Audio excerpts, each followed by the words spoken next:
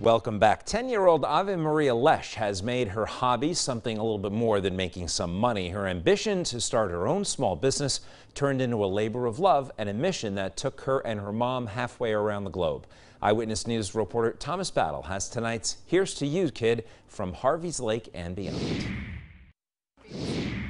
Most 10-year-olds are not busy thinking about running a business or getting involved in a humanitarian effort for people across the globe. But that isn't the case for Ave Maria.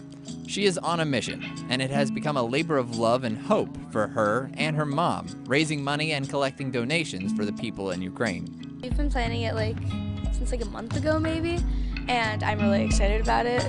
We've been selling bracelets, and my mom's been working on making a GoFundMe that's going to go live as soon as we land the plane when we get to Krakow. And we've just making custom orders, Ukraine orders, and all that. This all started a few months ago with a lemonade stand where Ave Maria also sold crafts. It quickly turned into a much larger project. I just wanted to sell bracelets as something fun, and then my mom, she found out this mom and her daughter were going there, and she wanted to do it as well, so we started selling the bracelets to go to that fundraiser. The money they made by selling bracelets went towards helping their efforts in Ukraine.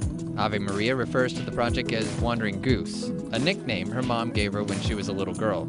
Her mom saying Wandering Goose is Ava herself and all their travels, projects, loves, and musings. We're going with, a little bit of donation money to start off with so that we could kind of hit the ground running as soon as we get there. And then there'll be a GoFundMe, like I said, so that way people can also donate while we're there. Ave Maria and Deanna traveled to Poland in July. They shared these pictures with Eyewitness News. While they were in Krakow, they were very busy. The mom and daughter visited local shelters to drop off supplies and donations and offered their support and help to people.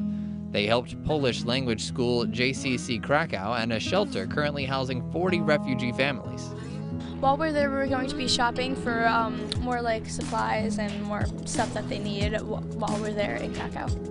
And a lot of people, it seems like they want to help, but they just don't know who to send it to or what it's going to be used for.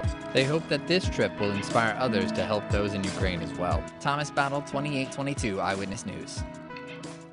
And if you have a kid we should feature on our Here's to You Kid segment, send us an email here at the station.